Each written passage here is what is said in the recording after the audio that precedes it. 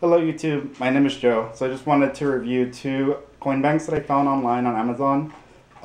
They look pretty interesting, so I was looking for an interesting piggy bank. So the big one, the Vortex 2, and the little one is Super Spin Bank. So let's try the big one first.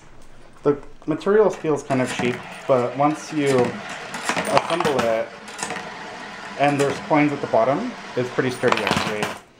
So let's try to get a good spin. So yeah, it's more entertaining, asking people to throw change in or to save your own coins. It's kind of mesmerizing actually, watching the coin spin.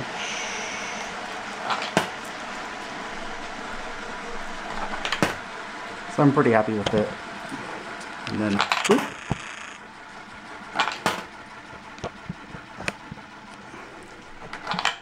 And then we have this coin bank here. It makes it, this one is harder to get a spin, but it's supposed to spin on the plate right there. So you can try different coins. These are pennies. So let's try nickel, a larger coin. Huh. Yeah, so I think it likes larger coins. Let's try another nickel.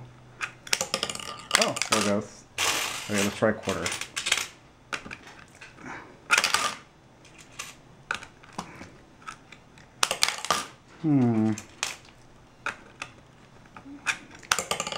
Oh, there we go. Okay.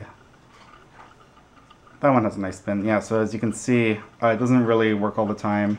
I think you have to use larger coins, but it's pretty interesting. And this one's pretty sturdy. So, yeah. I like both of these a lot. I recommend them both, especially the Vortex 2, which is a lot of fun. It's a little large, but, not as, a coin jar will take spice up anyways. So, yeah, make it interesting. Okay, hope this is helpful. Thank you.